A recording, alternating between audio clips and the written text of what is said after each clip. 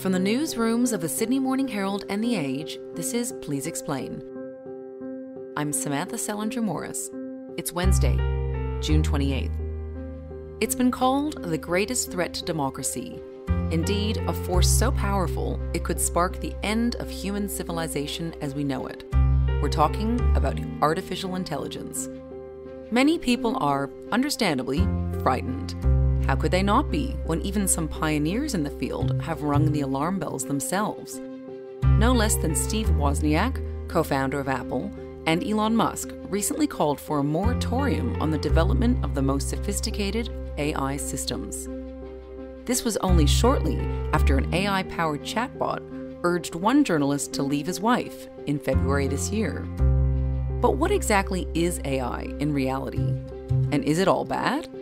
Today, technology writer Tim Biggs on the upsides to artificial intelligence and how it's already deeply embedded in our everyday lives, and what we should be worried about.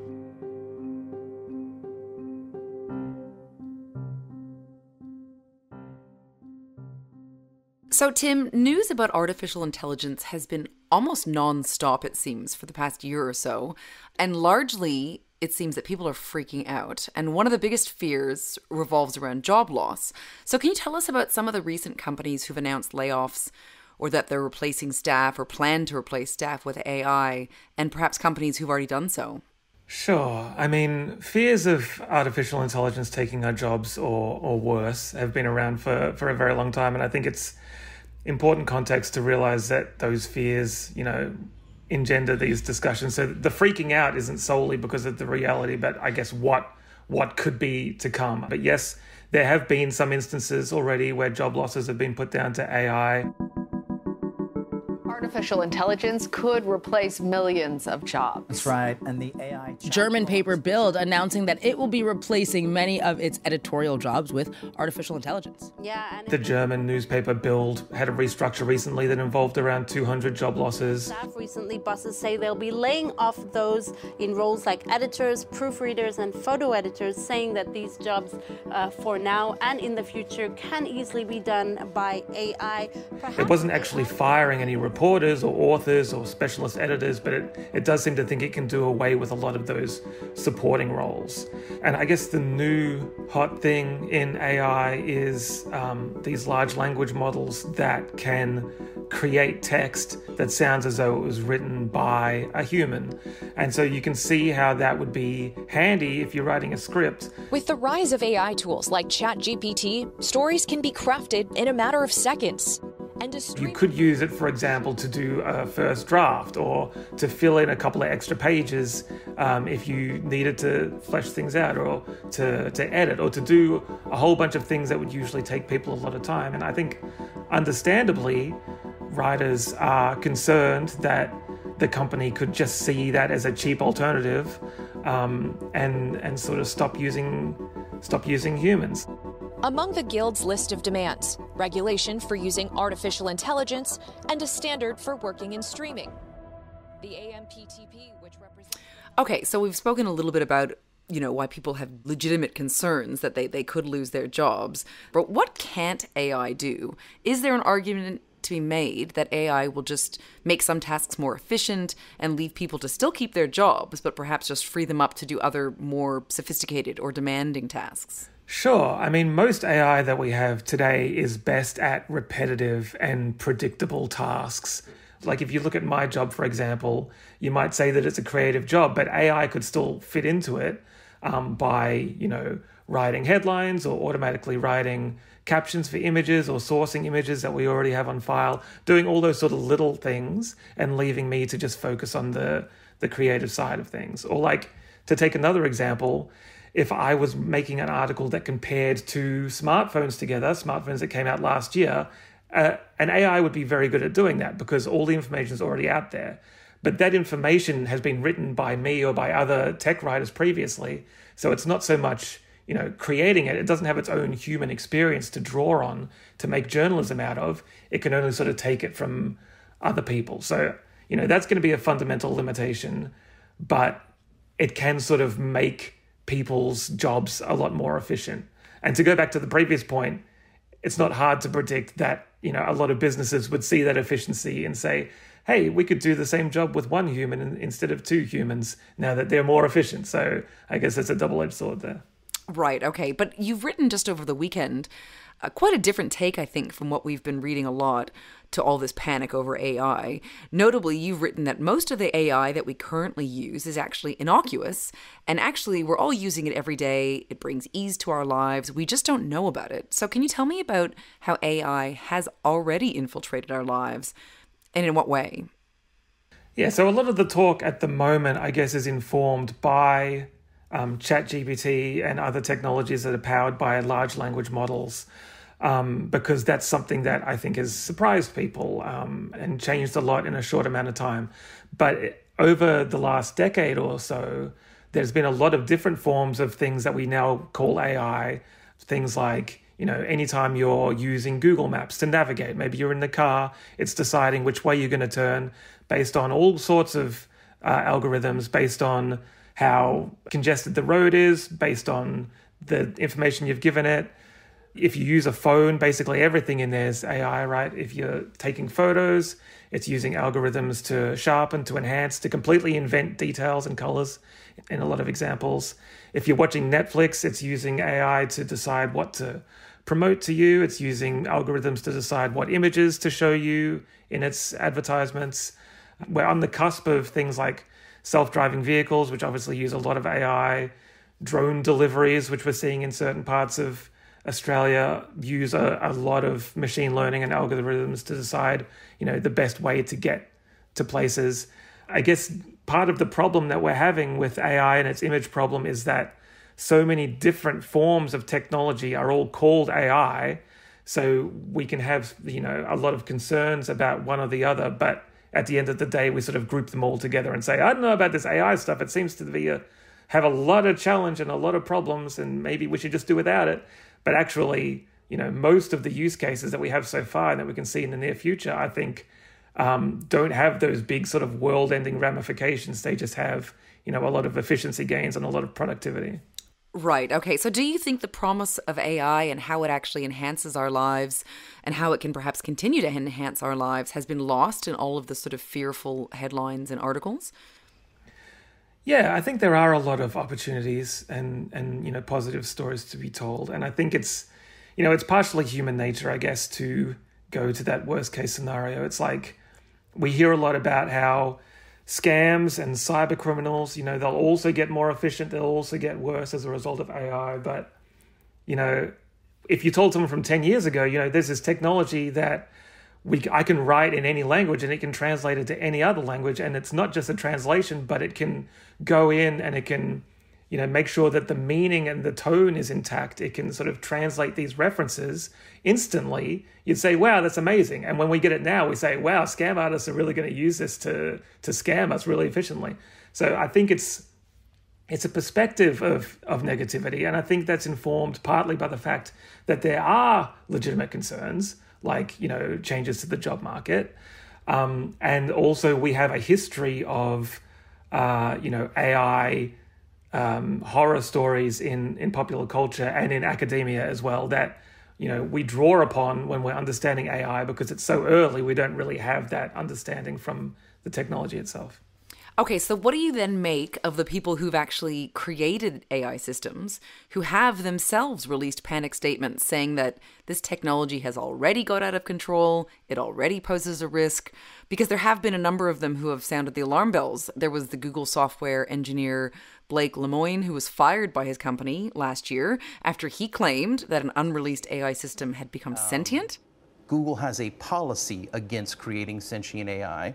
And in fact, when I informed them that I think they had created sentient AI, they said, no, that's not possible. We have a policy against that. So let's talk about what Google... And then last month, Geoffrey Hinton, the so-called godfather of AI, quit Google so he could speak honestly about the dangers of it. Right now, they're not more intelligent than us, as far as I can tell.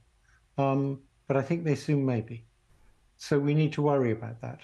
And that's how these... And then in March this year, more than 1,000 tech leaders and researchers and other people, including Elon Musk and Apple co-founder Steve Wozniak, signed an open letter urging a moratorium on the development of the most powerful AI systems. They've called for a pause in advanced AI development until shared safety rules for it are developed, implemented, and audited by independent experts. The letter said... So what do you make of all that? Yeah, so I mean, there's a lot to break down in there. I guess part of it feeds into what we were just talking about, about the most negative and most sensational and most familiar stories on AI kind of floating to the top and becoming part of the conversation. Obviously, anytime a researcher says that AI might kill humanity, it becomes 4,000 stories on the internet that get served to everybody. So it becomes this sort of outsized influence. And with things like, Blake Lemoine saying that these things have become sentient, partially that's also about, these negative experiences rising to the top when most people have completely pleasant or non-remarkable interactions with that technology. And part of it is because this is new early technology, right? It's not designed to trick people, but it's designed to make people feel as though they're talking to a person. And I think it's understandable that for certain people, that is really affecting and upsetting. And that's something that we're going to have to contend with as we continue to develop that, technology. I think we do need to listen to people like Jeffrey Hinton who have legitimate concerns.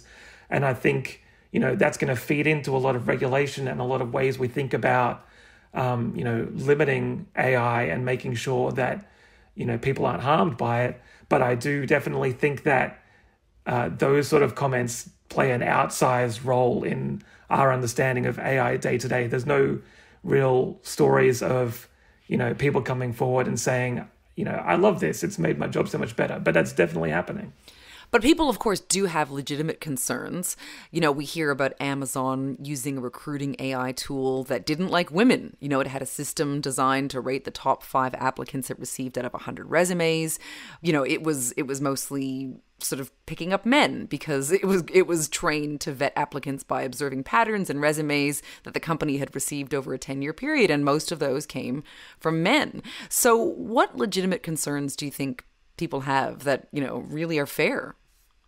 Yeah, that story of an algorithm sort of enforcing biases that is held in its training data I think is really common, at least historically. There was a Microsoft example as well where, it's learning from the internet all these sort of values, and it's picking up, the worst things and amplifying them. And that comes down to, things like sexism, but also things like racism and things like biases that we have with people from certain backgrounds or people from, certain countries. So absolutely, that's a legitimate concern. And there needs to be, I guess, protections in place to make sure that algorithm training data doesn't have those sort of, biases or has something to account for those sort of biases. And I know, that in itself is controversial because Elon Musk and several others have characterized that as teaching AIs, to lie. They think that